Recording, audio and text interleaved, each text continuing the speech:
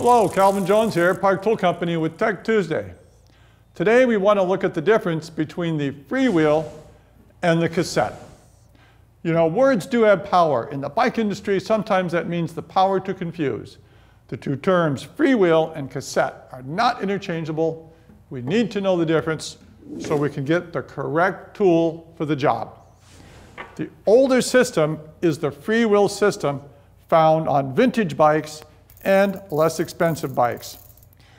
The Freewheel itself is the cogs and the ratcheting, clicking mechanism that lets us freewheel or coast, built into one unit.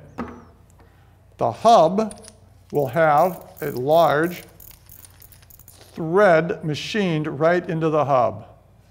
This is the older or less expensive Freewheel system. The Cassette system also ratchets. It also lets us freewheel. Outside the smallest cog will be a locking ring.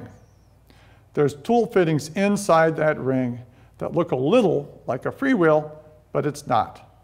The tool from Park Tool is the FR5. It fits inside. We turn it counterclockwise. The ring comes off. The cassette stack comes off. And there are no moving parts in these cogs at all. The clicking or ratcheting is here, built into this cylinder, attached to the hub. And now it's time for your test.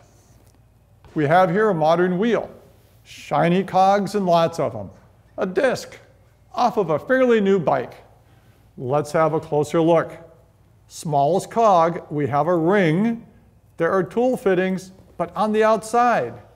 Look deep down inside, we see the fittings of a Freewheel. This is not a cassette hub. It is not a cassette stack. Second question, a wheel, more shiny cogs. Let's have a look. Smallest cog, a ring. Tool fittings inside. This one is the cassette. This is a freehub system using a cassette. Why the change? Why now the modern free hubs over the Freewheel style hubs? Well, one reason is axle strength. It may be the same piece of metal, but here the bearings are fairly close together.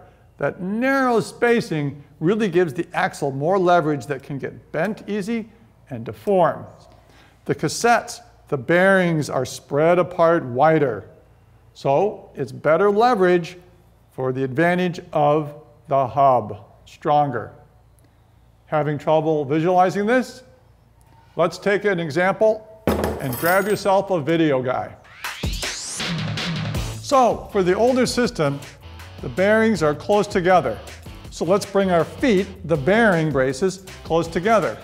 We're going to put some stress on it and see how strong it is. Easy to push over the video guy. Now let's go to free hub. In the free hub systems, the cassette hubs, wider apart. We have braced. We have moved our braces, our bearings out. Let's try it again. Immobile. So get a video guy and try it. We'll see you next week.